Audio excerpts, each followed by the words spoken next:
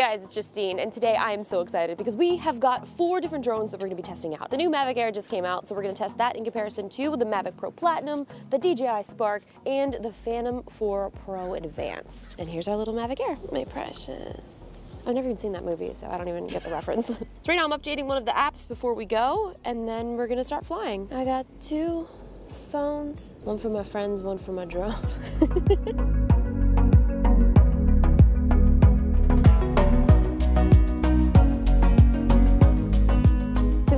Drones lined up, and we're gonna do a quick little test, basically just getting a nice little camera view here without anything moving. I do have to shoot the Spark separately because it connects to Wi-Fi and all of these things are interfering with it. So first we'll shoot these 3, then the Spark. Hopefully it'll sort of look the same. Record, record, Phantom record. Are we 4K 30, 4K 30? I'm gonna do a quick little walk in front of it.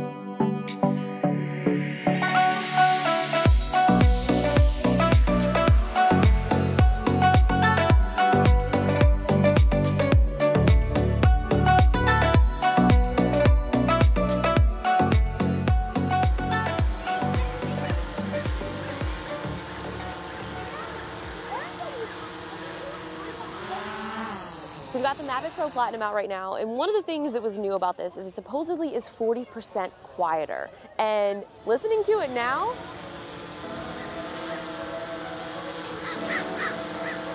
it is a lot more quiet even than the Mavic Air.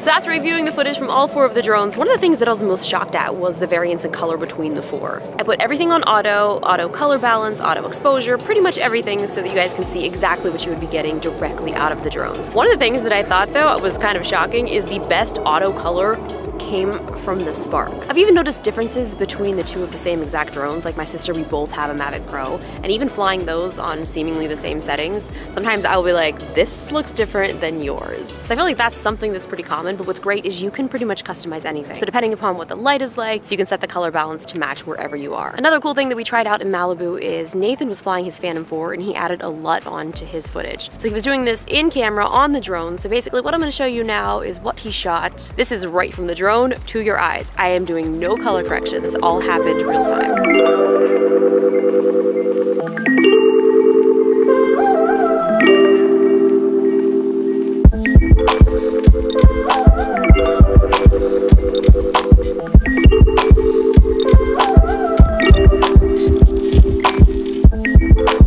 My personal philosophy on shutter speed for drones is that you should actually shoot with a slower shutter speed. So if you're filming at 30 frames a second, it's not a bad idea to film at a 30th of a second.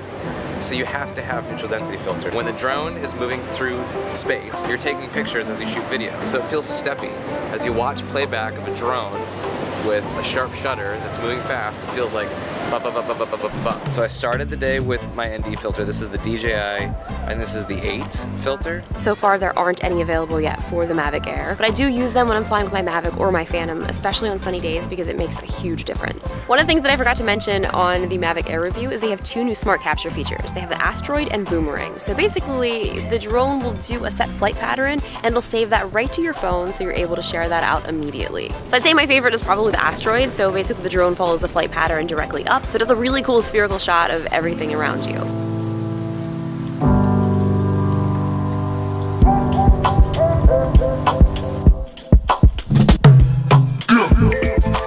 Also boomerang, it just takes off and creates a boomerang pattern. So it goes up, out, and then back directly where it started.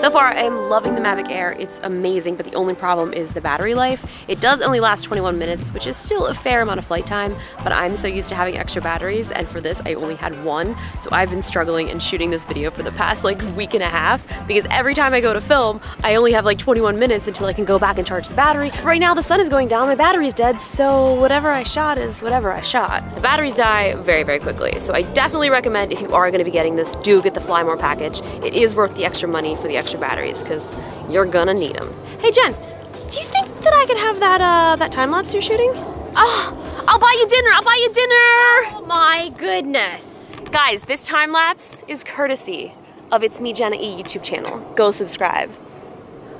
Hey, did you let me see the new drone or fly the new drone at all?